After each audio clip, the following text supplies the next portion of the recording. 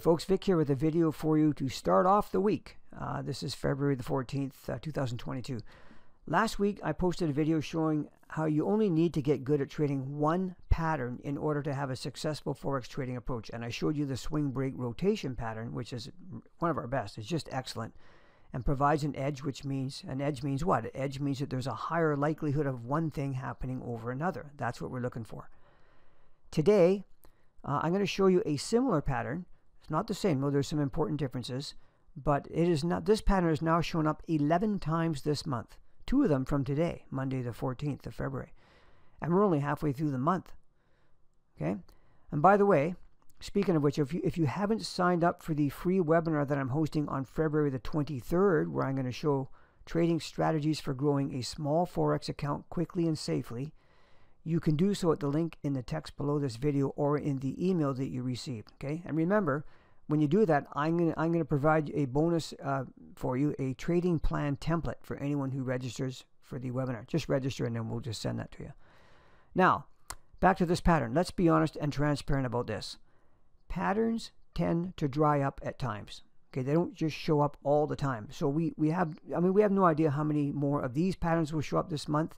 Will there be more? Who knows? If there wasn't any, it's already been a smashing month just trading this one pattern. Right? And it's not the same one I showed in last week's video, by the way. But I tell you, the best thing you can do is just pick one and get really good at it. So here we go. Just before we look at this video, I do want to thank you guys for supporting these videos, by giving them the thumbs up. I truly appreciate it.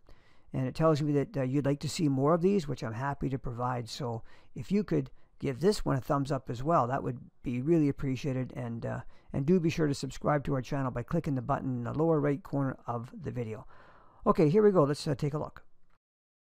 Okay, so the first trade we can look at here, and these trades are both from Monday, February the 14th, Valentine's Day.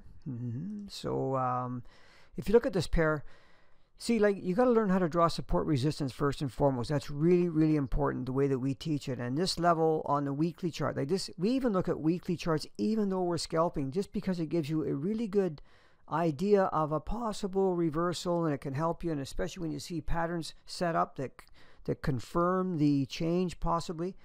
Look at this level here. That's a really good strong level where price bounced really, really hard here and then came back through it. Then it was resistance up this level here, and then it came back down to this level and went right through it.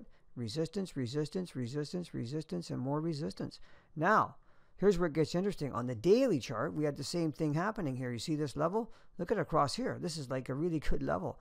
So you want to pay attention and see how price reacts. Doesn't mean we're going to do anything. It just means we're aware of this level. Now we want to see, hey, show me a pattern, show me a reason to get short here. So now we go down to our entry, pardon me, I'm going to go to our 4-hour chart first because I want to show you something else here. We were at this level here. Like, you see how price rallied up and dropped, and then it started bouncing against this area. It couldn't go anywhere. So this is the thing. Now you want to start to see, hey, do we have a really low risk way to get into this trade here, right? So we go down to our entry time frame. This is the one pattern that I'll use MACD on. Otherwise, we don't use any indicators at all. But you can use it. You don't have to have it for this. It's just a visual thing that a lot of people like. So what the heck, use it. Price goes higher, MACD goes lower, and this whole setup in here, this structure, is exactly what we're looking for. It's kind of similar to the swing break rotation that I showed on last week in last week's video, but it's different. They're not the same. There's some important differences, but this whole thing, when price goes higher and then goes lower and breaks these swings, it's a very common, I'd say it's more similar to head and shoulders and to a swing break rotation, and this is divergence, and our sell is very specific, and in this case it was up at 172.70 right up into here. 15 pip risk. How nice is that? Like, that's just a really nice, cheap way or inexpensive way to look at a reversal, because you can, with a low pip risk, you can trade more lots, right? So anyway, down she goes, and this is all about trade management. There is some logical levels, like, when price came down to here, this is a 2-to-1, more than a 2-to-1. Price made it down to some other logical places down to for 3-to-1. It was actually up much more than that. Might have been close to 4-to-1. I haven't got it measured. Doesn't matter. What I'm saying is that there are some logical places, and this is trade management. It's going to be different for everyone. Nobody can say, yeah, everybody got such and such a reward risk. That's not the way it works. You have to come up with your own trade management that suits you, your personality, your risk tolerance, all that kind of stuff. Okay, great trade. That was on the British pound Canadian dollar. Today as well, same day, this time during the New York session. What's going on? We have let's just go look at the top down first of all. First of all, on a weekly chart, if you look over my upper left here, this level here has been an important one. Let me just bring it right up here, because you see when we first broke it, went above it, didn't really do too much, and you don't know. That's the thing. You don't know what's going to happen. But if it goes down like this and closes, and then it goes up and rejects it here, comes back out, rejects it again. Okay, now we have to go, okay, what's going on with this? But let's go look at our daily. What's the daily telling us? Because these are bullish candles, these last two. This one not so much. But what's the daily showing us? Well, the daily, what it had done is come back down to a level of support right here. This was support. Look how it became resistance, resistance, resistance, resistance, and then it broke through and came back and retested it. So you've got a bit of a conflict, because on the weekly you're looking like you might be at some resistance, but on the daily you've got this. And these are situations where you need to decide if you're going to take all the trades, if you're going to filter them somehow. But we're short-term scalping. Personally, I like to take them all, because even if this thing keeps going down, most times, not always, but most times you can get enough of a move out of it to get your risk out and get a chance at a move, because you just never know. Well, the thing is, when we came back to this level, this is this daily level. If we go down to our 4-hour chart, look at this level in the 4-hour chart. That's a pretty good level of resistance that got broken. It hits it here and hits it again here.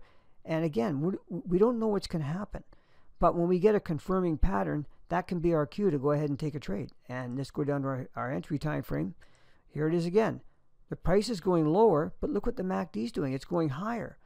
And this structure, this whole circular structure in here, is what we're looking for a divergence trade. And again, you don't have to have a MACD or any indicator on your chart at all. I'm just saying that for a lot of people, it's a visual. It's easier for them visually to see a divergence trade when they have the MACD on. Rallies up. Our entry was right down here. Actually, this happened in our chat room today, by the way. It was quite good. We had one of our members actually noticed it and mentioned it, and then I mentioned, yeah, it's also divergence, because he just saw it as a swing break, which is fine. And great, it was really good. And so I really like it when that happens, because that's one of the nice things about a chat room like that, is that you can often get a heads up from other traders of what's going on. Nobody's obligated to do that, but it just happens sometimes. So the entry was down here. I got in at 90.64, which is New York session. Nice run up here. This is up like 2 to 1, and then, but no way do we ever let this become a losing trade. Okay, because we actually, as soon as you get up 1 to 1, you got to make some decisions, which happened pretty quickly here. And then it came all the way back down to the entry. So, depending on your trade management, you could be stopped out for break even on this. This is rollover, this black vertical line, this dotted line. So you definitely want to be careful around there, because the spreads get really, really wide. You can get stopped out super easily just because of the spread widening. Okay, so anyway, if it goes up and it comes and stops you out for break even, so what? No sweat. You take the next one just like this, win, lose, or draw, because these trades will sometimes take off straight away for you and not look back. And of course, other times they'll just stall out like it did today. Okay, and so that's a really good thing. One good thing to know about our trade management suggestions is that you can, like I say, very, very often move your stop in a logical way, so that you don't ever take a full loss on a trade. Doesn't always happen, but it does quite often. So once again, what you saw here in this video is a simple, repeatable pattern, right? Don't overcomplicate or overthink it. In our chat room, I encourage our members to ask if they're in any doubt, and I will help them as soon as I'm able, and make sure that you're on the right track. And that's one of the nice advantages of being in our service. Okay, so let's wrap it up. Again, thank you to everyone. Good trading to all of you for the rest of the week. And again, be sure to register for our webinar on February the 23rd. It's completely free, no obligation whatsoever, anything like that. Take care. All the best.